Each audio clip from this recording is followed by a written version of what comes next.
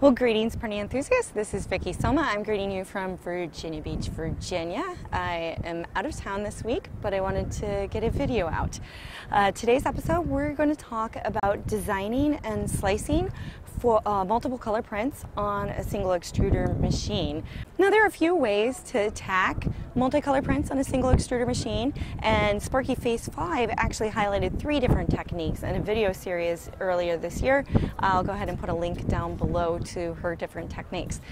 The technique I'm going to talk about today is just taking advantage of the layer by layer by layer building nature of 3D printing. You know, it grows from the bottom up, and what I do is as these layers are printing, I can switch the filament colors, and so I can have different details that are at different heights of the print render out in a different color. If you looked at a cross section of one of my birds, say the oriole, you could see on it how it starts off with the orange, then goes to the white, and then goes to the black. So you can see how I'm building the layers up.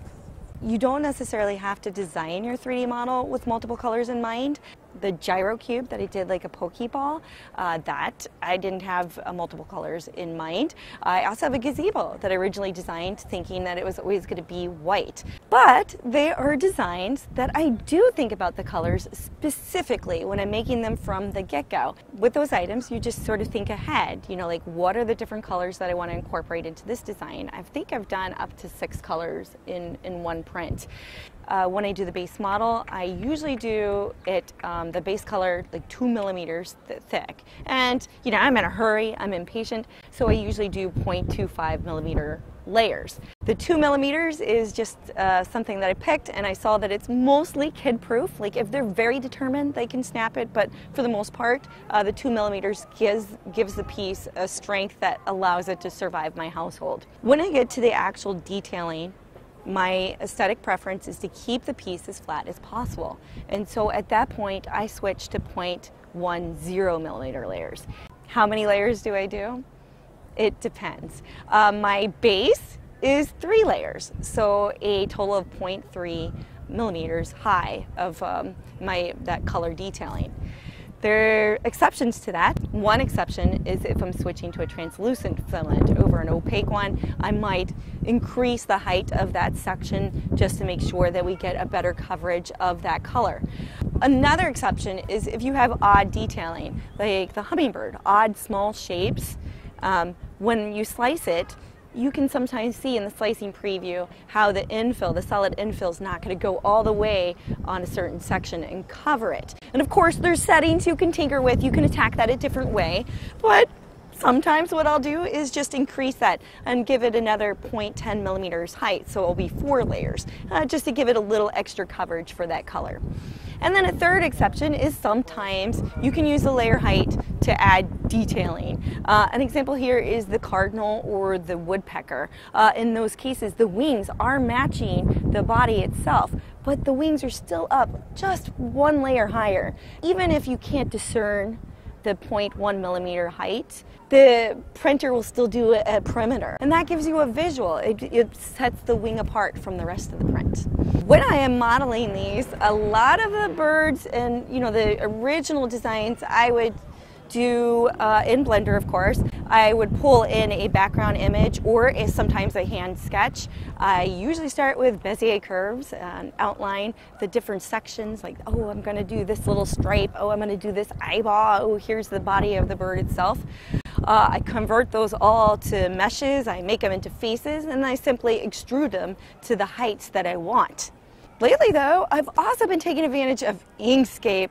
Someone will send me a logo, I throw it into Inkscape, and it has the ability to trace paths based on colors. And then I can export those as SVG files. And they'll make, when I pull it into Blender, there'll be a curve already set up for every single color. And the best thing about it is it's already accounting for like that it has colors underneath it. So if it makes my like I have my bottom layer, then I have my second color. That second color is also going to accommodate what's going to be my tippy top color at the top. my pieces, you know, each color is 0.3 millimeters high, that section, you can go even flatter. I would check out a man named Jonas Hansen. I've seen him on the Facebook groups and I've seen him on Twitter, and he's doing pieces with tool changes, which is very similar to one of the techniques Sparky Slice 5 does, and he just has these remarkably flat pieces. If flatness is something that you are looking for, then that may be a technique that you may want to try out and master. Now, you don't need Simplify 3D to do these kinds of prints. I did these kinds of prints without Simplify 3D for some time, and it just basically you watch your print and you come to the part where you want to pause and you do your manual filament switch. This did lend itself to mishaps where you get a little bit distracted on the computer and you miss your switch point. It also made me not a very attentive mom because I'm like hovering over that printer just waiting for the switch point. I watched a video of Joel Telling, the 3D printing nerd, in his early days, probably when he just had his subscriber count was in the hundreds and not the hundreds of thousands, and he showed me how you can use multiple processes in Simplify 3D for the colors, and this was just remarkable, and it did make me a much more attentive mother. With my multiple processes in Simplify 3D, I do pretty much I set up a process for every color, and if we take one of my birds as an example, the first color would be for 2 millimeters, then I would switch to the next color, and I would just do maybe 0.3 millimeters for that next phase, and then so on and so on. I do run these independently as separate prints. I do have custom starting and ending scripts for them. Very, very similar to where I'm embedding parts, where you see with the mirrors or the nuts with the tap handles. The deviations in my ending script of, you know, processes that I'm going to, you know, have another color afterwards. I do my relative mode, I lift the nozzle up, and then I also do an M107 call. M107 shuts off your cooling fan.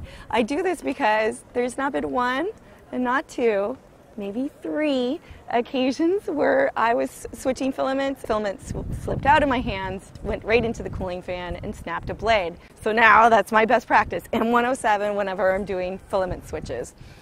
And then on my starting script of my subsequent colors, what I do put in is purge nozzle code. And what I found there is it helps when you're starting those subsequent layers. It helps to start laying down material right away. The downside is you do have to be attentive when you start that new print to capture the oozed filament as it comes out. There's been a couple times where I forget and it gets embedded into my print itself. Well, that's today's episode. Thank you guys for watching and joining me here at the beach. If you have any questions or comments, you can comment down here at YouTube. You can catch me on Twitter at TJW. I will also have a blog up on my 3D printing blog, and that'll be at www.tjw.com. Thank you guys for watching. Have a good day.